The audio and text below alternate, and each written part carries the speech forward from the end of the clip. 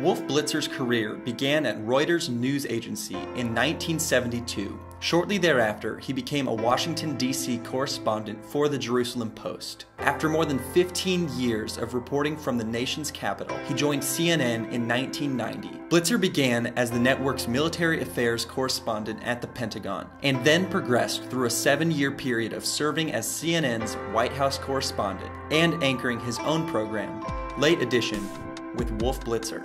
Blitzer now anchors Wolf and The Situation Room with Wolf Blitzer, and is regarded as CNN's lead political anchor.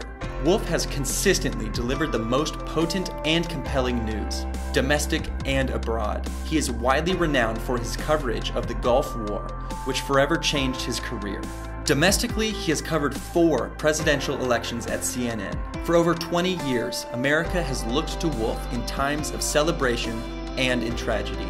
He has accumulated numerous awards throughout his career and continues to set the bar for American journalists. Wolf Blitzer's career has been a dynamic and inspiring journey, but one thing has remained constant: his commitment to truth, excellence, and the American people. The NAACP is proud to present Wolf Blitzer with this prestigious Margaret Bush Wilson Lifetime Achievement Award for his decades of journalistic excellence.